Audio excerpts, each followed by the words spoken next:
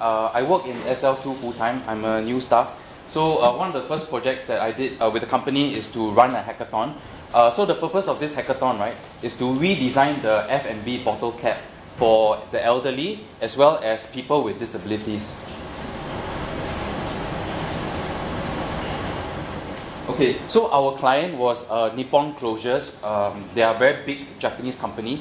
They manufacture about something like 20% of the world's F&B packaging. It was held over 2 months from September to November. And the participants, we had about 30 groups of participants. They are students and working adults. Right, so this is the timeline of the entire hackathon process. So it was over 2 months.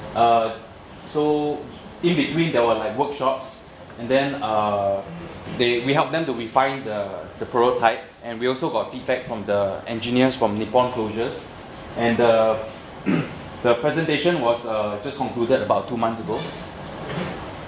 Okay, so before the hackathon started, right, you need to understand the purpose statement of why you're doing hackathon, and also do research onto the market and understanding the stakeholder needs. So for that, right, since we wanted to design for the elderly and people with disabilities, we actually did quite a bit of research. So I'll show you a 2-minute video about how we did it.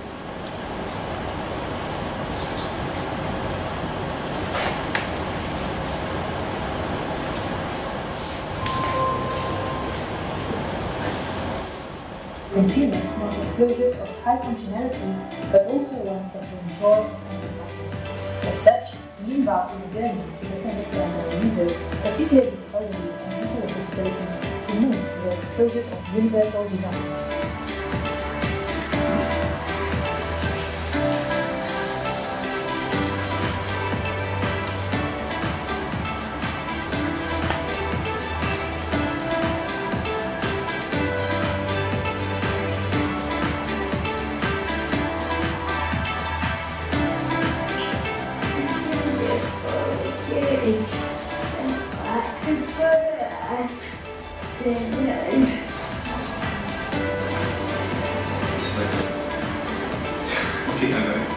But the thing is, my left hand is squeezing, so I'm worried about squeezing the water to overflow. The can is moving.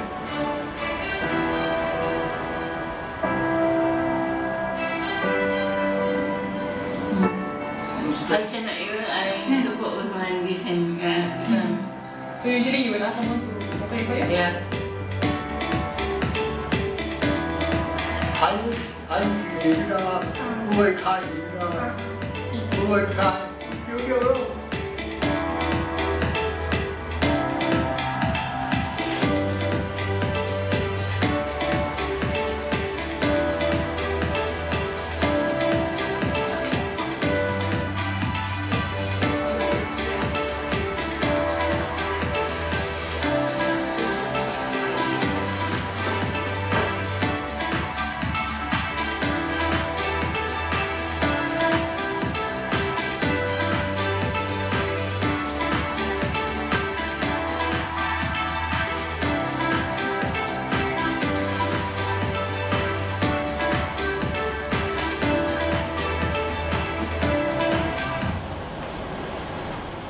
Okay, so we did a lot of research. We spent a lot of effort in trying to understand the needs of the users, right? So that helped the participants to ideate a lot better. Okay, so so I have now 2-minute video to show you the entire summary of how the hackathon went.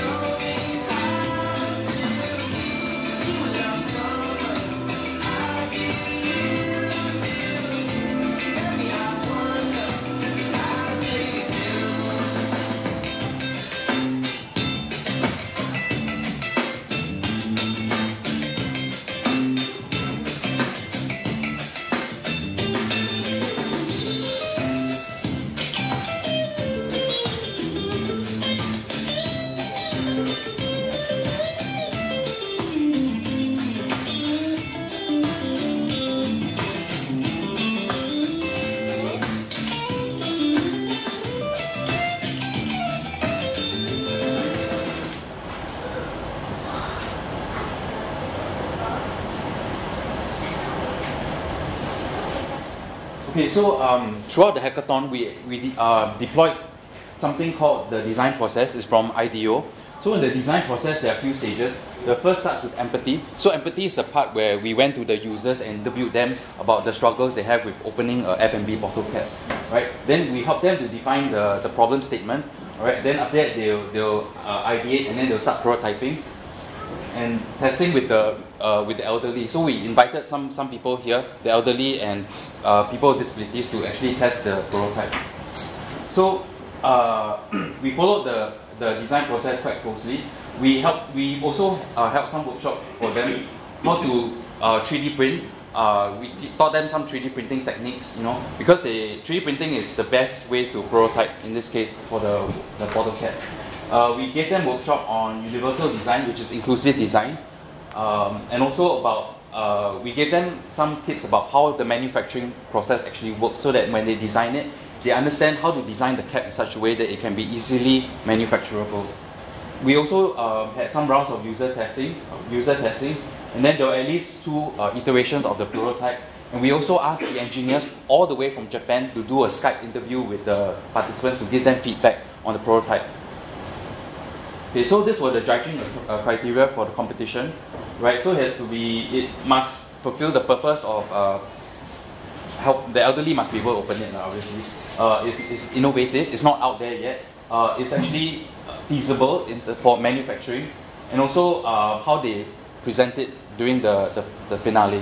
Okay, so these are the judging criteria. Okay, so I'll run through some of the team entries to give you an idea of what the entries look like. So this one is you press it and then you'll open through the hole there. This one is using gears to increase the torque. Alright, so that you use less strength to open it. Okay, then this one is how you do it. Just pop it in to open it. So when you pop it in, you can release the safety seal, and then you can start drinking.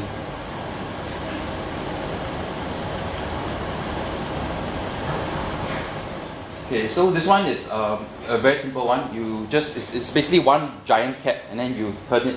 It's easy for you to turn it, and you can also use your elbow or your chin to open it. You don't have to use your hands. This one is using magnets. All right, so there's a magnet that after you turn it, the magnets will help to push it open.